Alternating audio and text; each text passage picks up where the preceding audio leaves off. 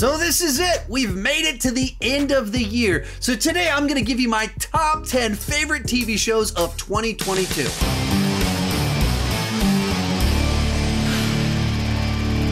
Hi, my name is Sean, and I love to talk about movies and TV way too much. With that in mind, go ahead and join me down below in the comment section. Share your favorite TV shows of 2022, or if there's a TV show I missed that you think I'd like, let me know about it down below in the comment section. And when it comes to television, there's way more TV shows than I could possibly watch. Even something like The Boys, which I watched in the past, I didn't watch the new season. It just didn't happen this year. Also, over on Patreon, there is a companion video to this with my picks for the most disappointing TV shows of 2022. You can gain access to that video and hundreds more by joining on Patreon at any level. For under $23, you can get all of the exclusives in 2023. Like this year alone, I did over 40 exclusive live streams as well as 20 edited exclusive videos over on Patreon. The link down below has more information, and let's get started. Kicking things off, Star Trek Strange New Worlds. Now, I did not like Star Trek Discovery or Star Trek Picard, so I was kind of losing all faith in these new Star Trek shows, but the one that kind of had my attention that I had a little bit hope that it could turn out okay was Star Trek Strange New Worlds, and it's kind of restoring just a little bit of my faith and hope for future Star Trek projects. And it did it by kind of going back to the original formula and telling stories about the Enterprise going to strange new worlds, having weekly new adventures, and just kind of recapturing what made the original Star Trek show and Next Generation so good. Another really strong point here is Captain Pike in the lead. I just love the personality, his leadership style, the way that he relates to his crew, that he's just a real solid lead for the show. I don't think it's a total home run. There's a couple dud episodes in there. There's a couple ways in which they over focus and zoom in on like the love life of certain characters where you're like, okay, this is a weird direction to take things. But overall, a gigantic improvement over everything else Star Trek that has been putting out recently. Number 9, Cobra Kai Season 4. Now, this is one of my favorite shows running right now. It's so watchable. It's so bingeable because it's a combination of lively characters, solid humor, great action, and lots of melodrama and soap opera-y stuff to just kind of suck you in. This wasn't one of my favorite seasons. I felt it tried to do a few too many things, lost some of the focus on the teenagers in light of all this corporate espionage via martial arts stuff kind of going on with the plot line. But at the end of the day, it still has all the stuff that I love about this show with the cool fights, great characters, especially like Chosen coming in to like spice things up a little bit. Terry Silver's a great villain who's just so mischievous. He's a physical threat as well as a mastermind. So it has all the stuff that I love about the show. It builds to this big, gigantic finale. At the same time, it doesn't feel quite as fresh as it did before. It's getting a little bit over the top, and just how outlandish some of this stuff is doesn't change the fact I still thoroughly enjoy this show. Next up, Peacemaker. When they announced this series before the Suicide Squad even came out, kind of made me feel like, wow, they must have a lot of faith in the Suicide Squad. And then I watched the Suicide Squad and I hated Peacemaker, and I was very confused as to how they were going to try and make a show about such a despicable character that betrayed the team. And somehow James Gunn is able to take this ridiculous over-the-top character who is written to be someone that you hated in the Suicide Squad and take the exact reason that you hated him in the Suicide Squad and use that to discover his humanity in his TV show. And make him sympathetic and make him someone that you're actually rooting for coming out of an irredeemable act in what he did in the Suicide Squad. Add to that, James Gunn is just so good with these ensembles of weird, broken people and being able to find the thing that's relatable with this insane over-the-top person or group of people. In which case you have this show that it has aliens, it has gigantic, wacky humor, his shock humor, but it also has so much heart to it. Number 7, Barry. Now, I am brand new to this show. My buddy Cody Leach introduced it to me when he was in town for Fantastic Fest. And then over the next month, my wife and I kind of binged through the entire show and caught up with it.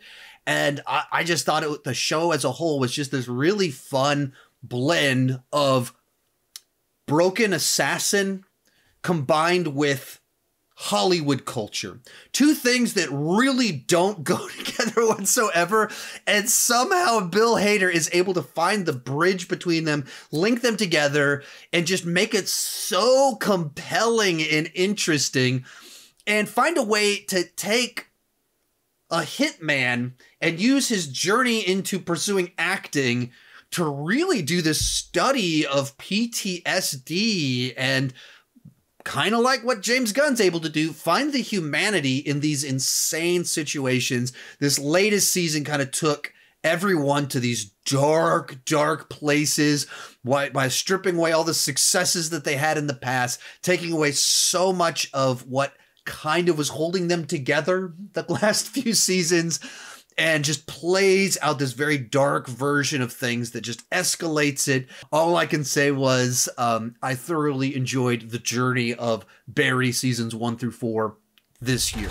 Then we have Reacher. Now, when I first heard about this series, I kind of was nervous it was going to be a mid-tier adaptation with not a lot of heart and soul poured into it.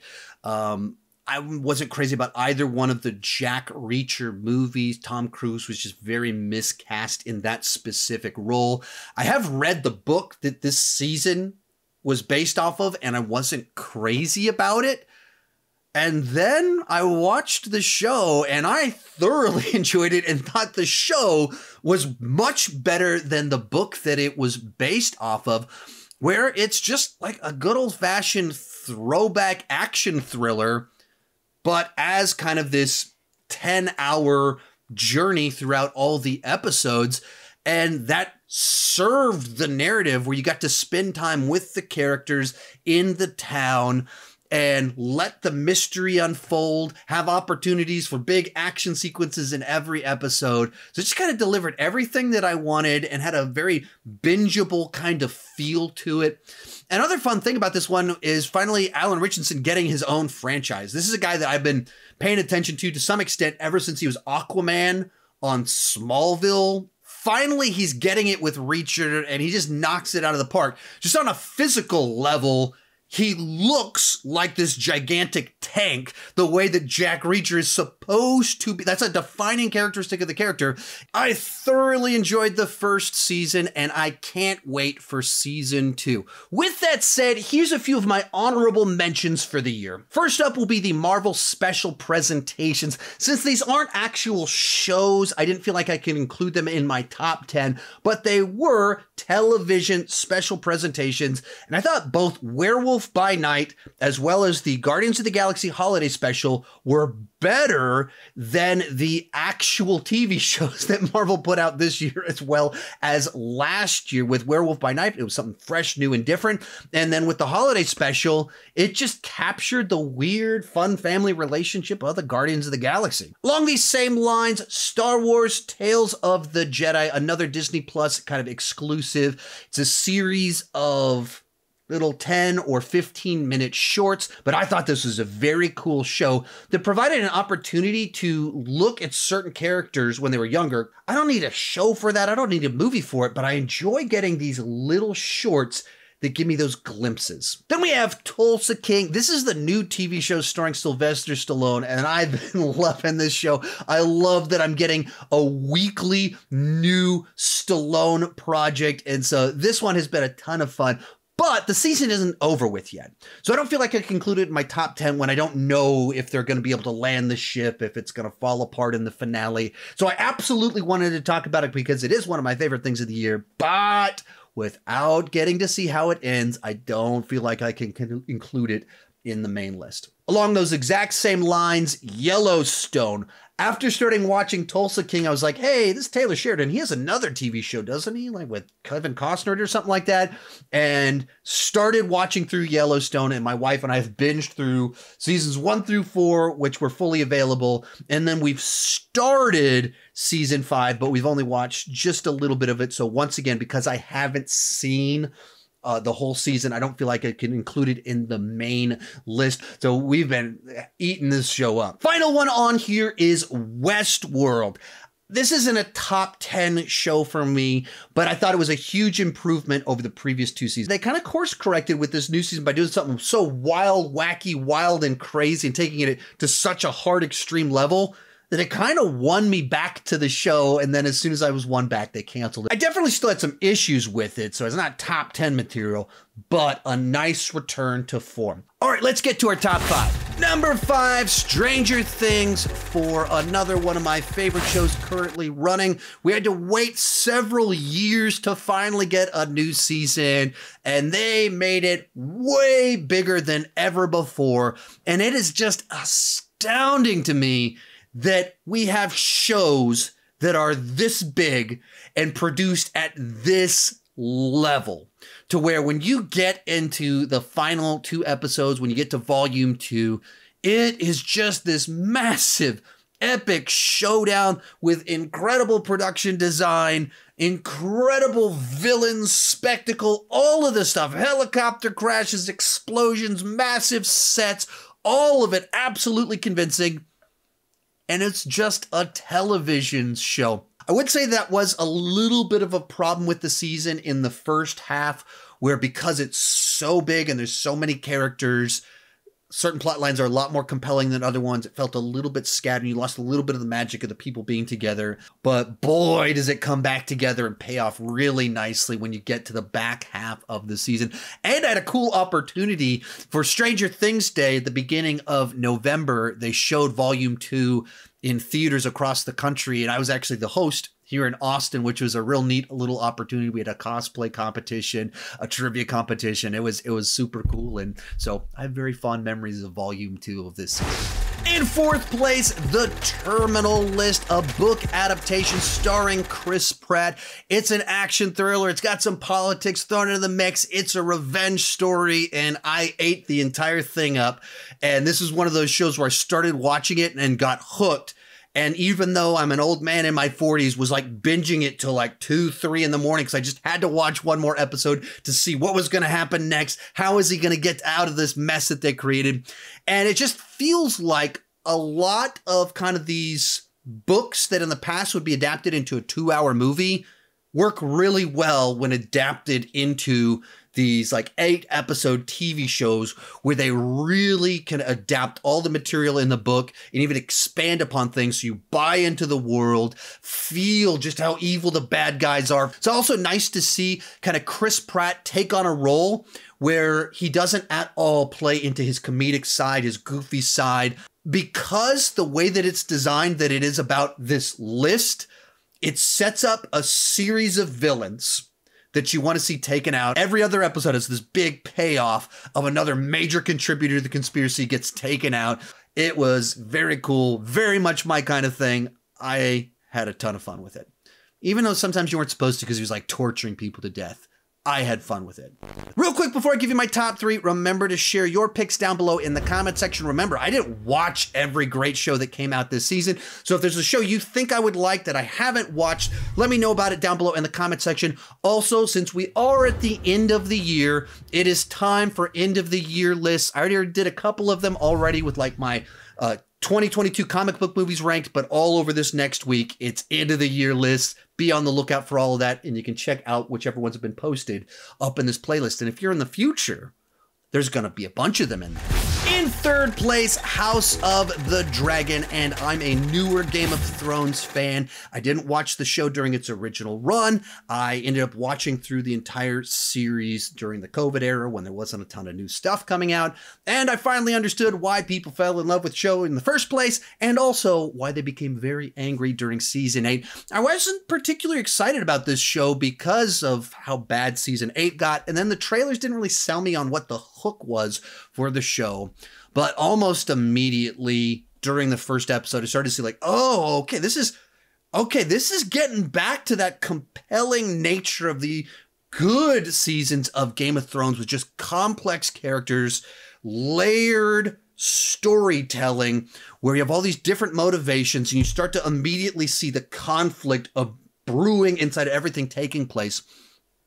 And then as the season went along, I felt it just kind of got better and better and captured what worked about the good era of Game of Thrones while not feeling like it was copying it. And a big part of that is a couple of things. The first one is it's focused on a lot fewer people and in fewer locations. So each episode, it feels like you really go in depth with them. The other one is because there would be huge time gaps between episodes, you really felt like you were seeing this whole era take place throughout the span of the season. Such an in-depth backstory about where everyone's coming from, where this complexity is coming from, and seeing all the great and awful things about the characters and being twisty and turny all along the way. And then it, like the great seasons of Game of Thrones, ends on just this dramatic twist turn that takes place. We're like, oh, that's not going to go well. And I can't wait until we get more of this show. Our runner-up, Andor, the Star Wars series based off the character absolutely nobody wanted a series about, turned out to be some of the best Star Wars that we've ever gotten by, instead of playing into the elements that most of Star Wars plays into, the Jedi, all of the creatures, fantasy, hero's journey, instead of kind of that more traditional elements of Star Wars stories, it dives into kind of the more political ground level of the rebellion. What was it actually like for normal people during the Imperial rule, and how did that lead to the events that we saw in the original series? And in doing so, by making a show that's not catering to the broadest audience, it's targeting an older audience, a more mature audience that's more interested in kind of a drama, a slow burn. It just gave us something new and different in the world of Star Wars that complements everything that we've had before so well. Let's really see all of this from a different perspective. Let's see the dark side of the rebellion. And the characters were complex. The dialogue was interesting. And they did just a great job of just doing these couple of setup episodes and then a big explosive payoff episode where the way the season plays out, it's kind of like 4 TV movies strung together. I loved it. And this is exactly what Star Wars needed after a couple of real lackluster shows. But really coming in at number 1 is Better Call Saul. Of course, Breaking Bad is one of the greatest TV shows of all time. And I would argue Better Call Saul is right there with it. And the show that kind of closed out the Breaking Bad verse, or the season that closed out the Breaking Bad universe, did a fantastic job of just closing out Jimmy's arc while also kind of giving a book into this universe as a whole. In a lot of ways, I find Better Call Saul to be more rewatchable, or more just watchable in general, with much more likable characters that you can root for than Breaking Bad. And so just ended on a great note of finding ways in the first half of the season to use our knowledge of who survives and who shows up in Breaking Bad against the audience, where you're kind of like, wait a minute, I know they're not going to make it into Breaking Bad, so what exactly is going to take place here? Really clever, smart stuff. And then in the final episode, it just does a great job of finishing Jimmy's arc in a way that feels satisfying, that feels earned, that has a big victory for him while also feeling like he's appropriately paying the cost of everything that he's done with all of his shenanigans. And if you've seen my reviews of this final season of Better Call Saul, you know I had some pretty significant criticisms about a couple of episodes towards the end there. That doesn't change the fact that at the end of the day, I just think they did an amazing job of closing out the season or show the universe in such a satisfying way. So despite even having issues with the season as a whole, it still comes in at number 1. Remember, there is a companion video to this over on my Patreon page with my most disappointing shows of 2022. The link is down below in the description. Join at any level to unlock that video and hundreds more. For under $23, you can get all the exclusives in 2023. Thank you so much for watching, and keep talking movies and TV too much. Bye-bye.